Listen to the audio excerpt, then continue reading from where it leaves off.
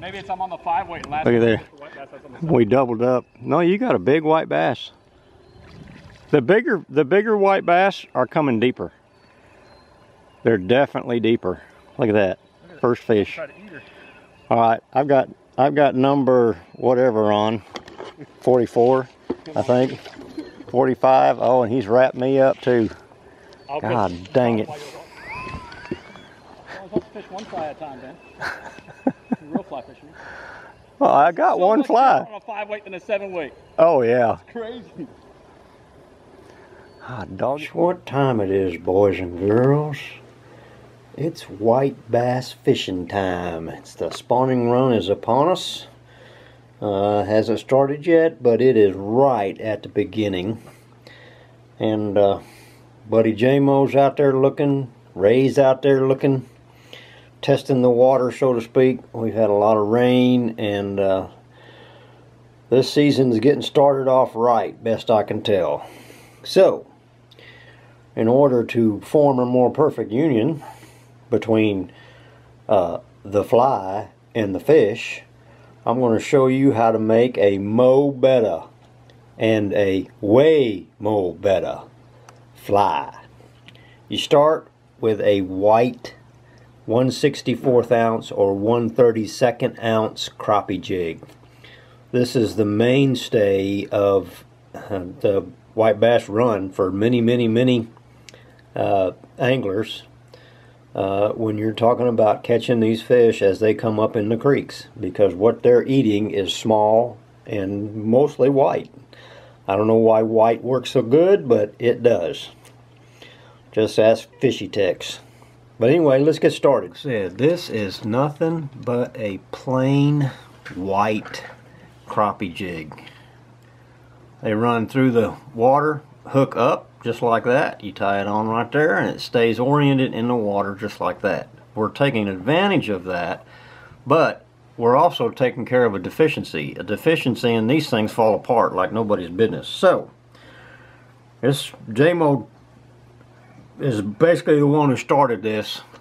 You know, it takes a good while to tie a magical clouser, and in the early spring there's hardly anything that works better than a lightly weighted jig.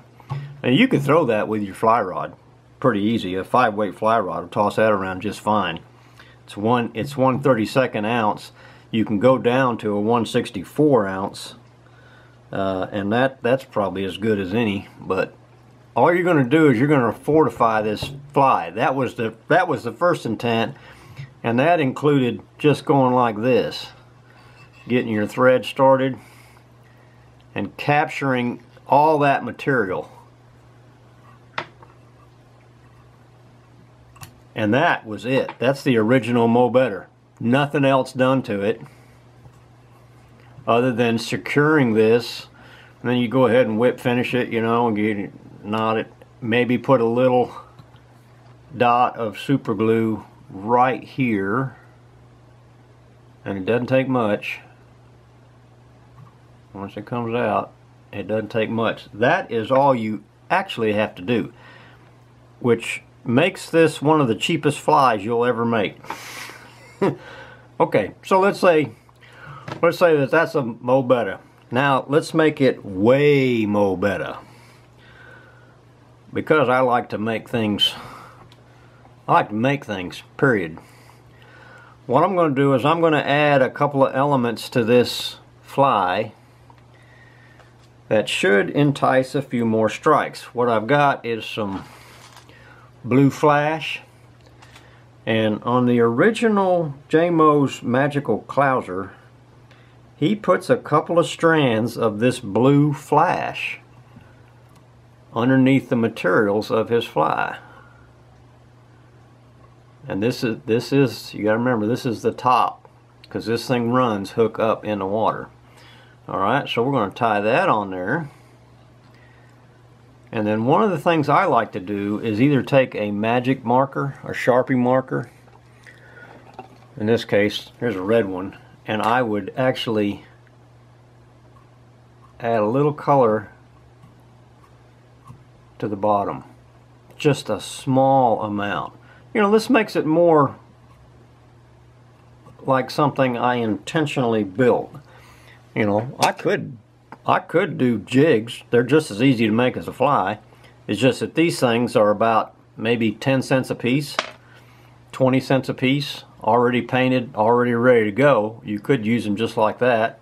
Now, the other thing I'm going to add to this series of way more Bettas is a little bit of yellow marabou on the belly. And I mean just a tiny bit. I'm going to turn that thing up. It's nice to have a rotary vise. Not absolutely necessary.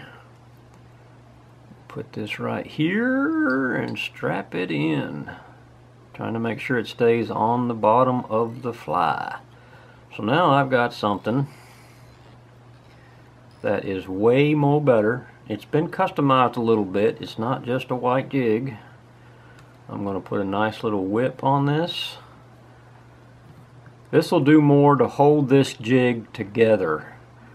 Otherwise, they come unraveled, they fall apart, and then they're really useless. Our friend old Doug, FishTales, he'll take this jig just like it is. He uses conventional gear. He'll tie one of these on and throw 4-pound test, 6-pound test on an old closed-faced reel a lot of times. And he is an absolute master at catching white bass in the spring. He will fill his freezer. There you go. Little dot of super glue on those threads and you got a very attractive fly. That ought to be a little better than just a white jig. I've done one other already. You can see that one. It's essentially the same thing, just no red color. I'm going to whip up a bunch of these things because you got to have a bunch because you're going to lose a bunch of them, especially if you're fishing Yaywall Creek because the damn thing's full of timber, brush, and fish. And this year we're going to have a heck of a run. This is all set up just perfectly. 2 weeks ago the lake was 6 feet below normal pool level. And as of this afternoon, it was within 1.5 feet of normal pool level, and it's raining again, so it's going to make pool. There we go. Alright, I'm going to speed through a bunch more of these.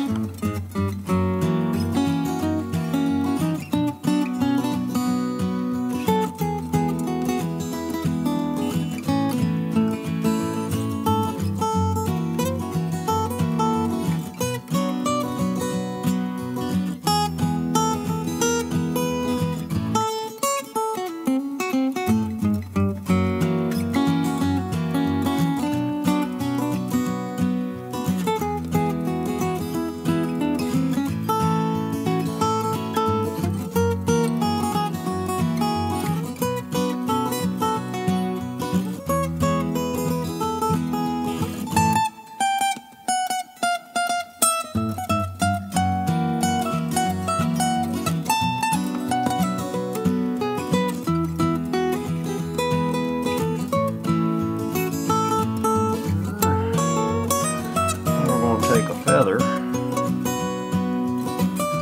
it back a little bit. I'm going to give this one a collar. Oh, I'll keep one that back.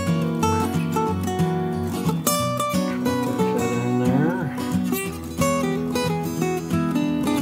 Wind this up here. Give it a nice little chartreuse collar.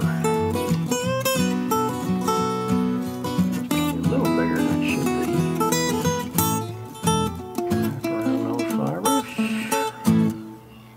This is a very good way to get started in fly tying. There you go.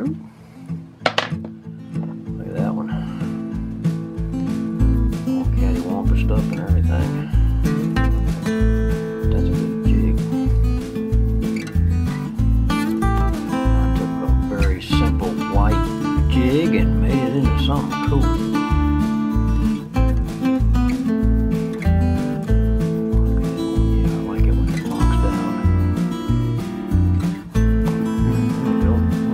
thread broken. Put a little dot of super glue down inside there. Oh yeah. That fly is way more better.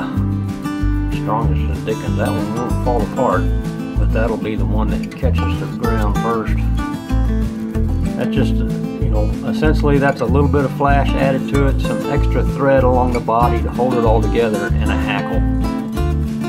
That's a good version right there. I'll bet that works. I'll bet that works. Alright, that concludes this lesson.